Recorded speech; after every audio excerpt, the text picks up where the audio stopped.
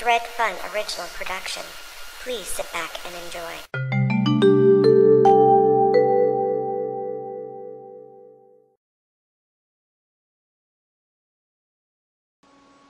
Hey guys, Dredfunn here with another one of my time-lapse drawings.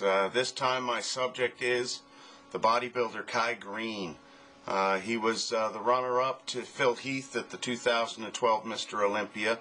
I did this drawing a while back. Once I'd done, if you check my playlists, you can see I did the entire Mr. Olympia, all the winners from the 60s right up until current winner Phil Heath.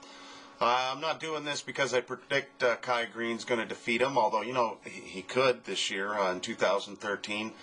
I mean, he's a phenomenal bodybuilder, one of the few guys that has a very unique, I guess, sort of posing routine. I would suggest if you're interested in this kind of stuff, you should download him, check out Greene and some of his routines, and you'll kind of get where I'm going with this.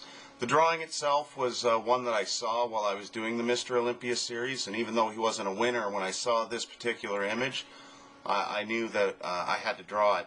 I just was sort of hesitant at first. I wanted to do a watercolor. Then I was thinking, you know what, maybe I'll just do a black and white ink. And then, you know, I just basically really decided to go with the pencil. I'd been doing a lot of them at the time. So this one I thought was a really good one. As I said, he's a phenomenal bodybuilder. He's got a great posing routine. You know, he's got a real fighting spirit, sort of. A lot of the videos he has on YouTube go into some of the philosophies he has about trying to perform at the best of your ability. So, you know, that can translate in anything, not just bodybuilding or weightlifting. You know, it's good advice all around. You know, the drawing itself, again, like with my pencil sketch drawings, I sort of measure the lines and everything out so I have a rough idea where I'm going to go.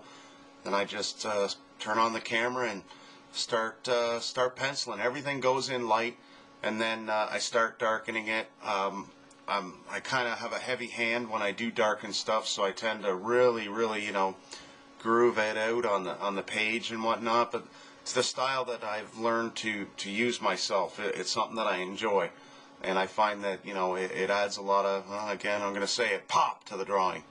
Like I said, it was a lot of fun to do. It's not a prediction, but you know, just something that I wanted to put out there for those that enjoy my bodybuilding artwork.